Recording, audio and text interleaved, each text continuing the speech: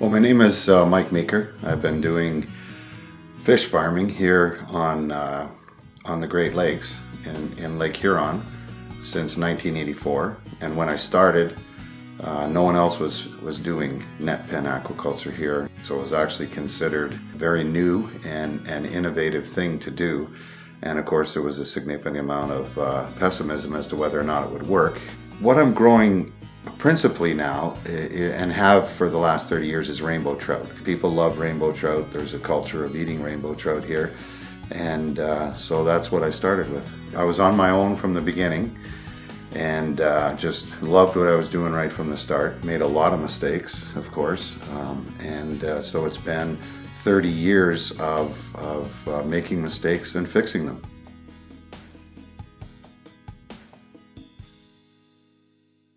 Dealing with Mother Nature and trying to learn how to get along with her and keep fish growing. The first cage I built was built out of logs that I cut in the bush.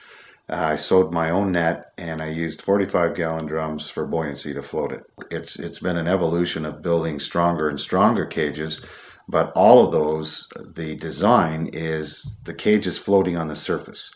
And the floats are now tubes that float horizontally. So no matter what you do and how strong you build them, those horizontal tubes are always buckling and twisting and moving. And when you've got a lot of them put together, like the standard cage site here now is 20 15-meter square cages, everything is moving in different directions at different times.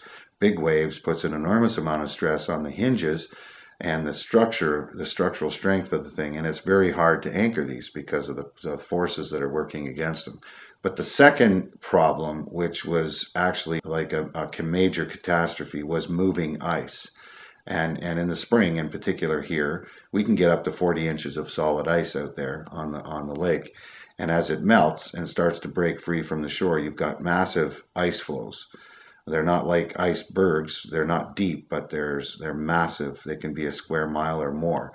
And when they start moving around, if they hit those cages that are floating on the surface, it's all over. There's no way to stop it, divert it. The cages are done. And that happened to me twice. So the second time that happened, and I had, serious damage done to the cages, lost some fish. My wife was also standing on the shore and watching our investment get broken and snapped and crunched, and it's not an easy thing to do, to stand there and watch that. So I vowed right then that I'm going to come up with a cage system that will eliminate this risk.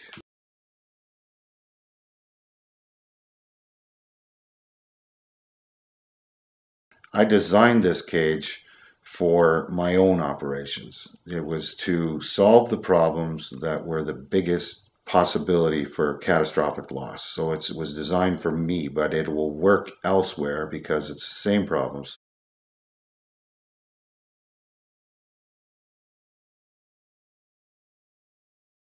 The hex cage is an enormous improvement on first of all, the energy from the surface waves that work on the structure, because you only have 6 vertical tubes that are 30 inches in diameter.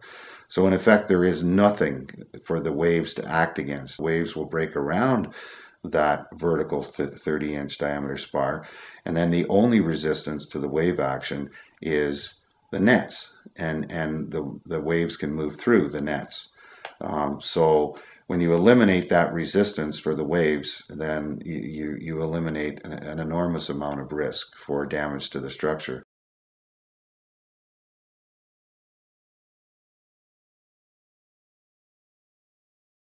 The other thing about this cage is that it's very, very stable in the water.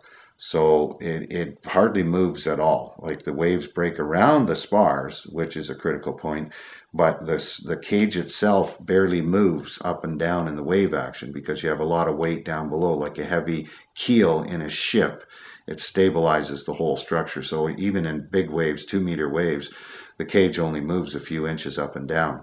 So there's very little stress on the hinges, which are enormous. The hinges are over-designed for the amount of stress that they'll take. So there's very little stress on the hinges and very little stress on the structure itself.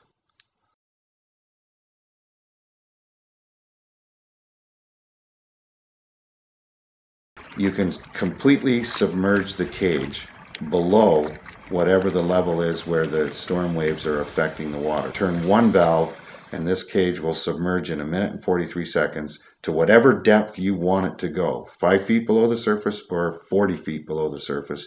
It will, in 1 minute and 43 seconds, sink down to that depth, which puts it safe. It makes it safe from anything happening on the surface, ice movement or big waves. It's a critical thing. So, I mean, you combine the fact that it's much more stable and much more secure in big wave conditions if it's floating on the surface in its normal operating position. But in 1 minute and 43 seconds, if you don't like what you're seeing or you think a big storm's coming, you open one valve and it goes down to that safe depth. How it's lifted and lowered, of course, is the critical part of the design. It's plain and simply air. A 5-horse air compressor, gas-powered air compressor. You hook this compressor up to a manifold that controls the airflow into each of the vertical spars, and you can lift this cage very simply. You can buy anywhere in the world a 5-horse or a 10-horse compressor. So that's all you need. It's probably 5 minutes to re-emerge the cage. And so if you want to buy a bigger compressor, all that it means is that the cage itself is going to rise faster.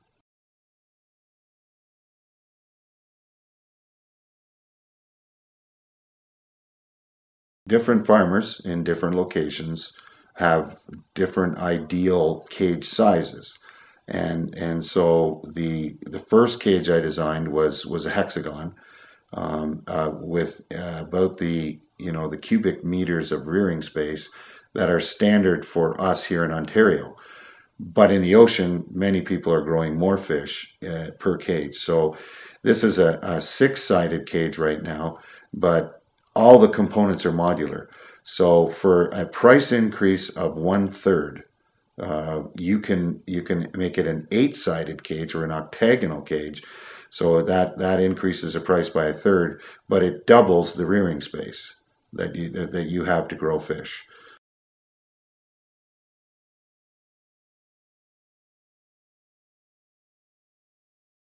I've added a tarp assembly, which is easy to deploy and quick, because everything, for me as a fish farmer, everything needs to be done quickly if it's going to be done, if it's an innovation and an addition to the cage. So you can drop tarps into place to isolate your fish from surface contaminants, whether it's algae or other types of contaminants, so you can and bring water up from below doesn't have the algae in it.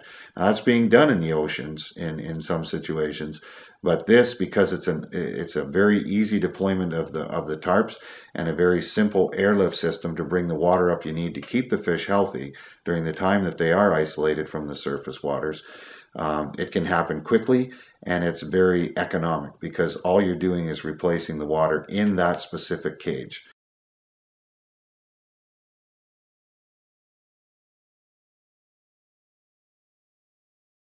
I've designed it so that there's virtually no chance for this thing to sink to the bottom. It's definitely going to be a consideration in any farmer's mind. Okay, it's fine, it's going down, but how do I know that it's not going to keep going down, or that one simple thing going wrong can sink this cage to the bottom and cause problems? And that was a very critical part of all of my design consideration. Obviously, as a farmer, I don't want to have to go down 200 feet and recover this cage. It's easy to sink, fail-safe, and happens very quickly. If things are coming at you quickly, 2 minutes and it's down and safe. And that's an enormous advantage from my perspective, given my experience. There's 3 buoyancy chambers, 3 isolated chambers in each spar, which is where your buoyancy is. And they're all separated from each other. 2 of them are variable buoyancy chambers. It's 15 meters deep or 50 feet deep, and you can lift this cage by putting air, very simply, to the lower variable buoyancy chamber so that at least half the cage is out of the water. So if you want to adjust the working platform so that it's 6 feet out of the water for your people to work safely, if there's waves that day, it's very easy to do, and it only takes a couple of minutes. And if you want to lift the cage 20 feet out of the water so that it's shallower and it can be towed into, at that point, it can be towed into shallower areas and then drop back down to normal operating depth.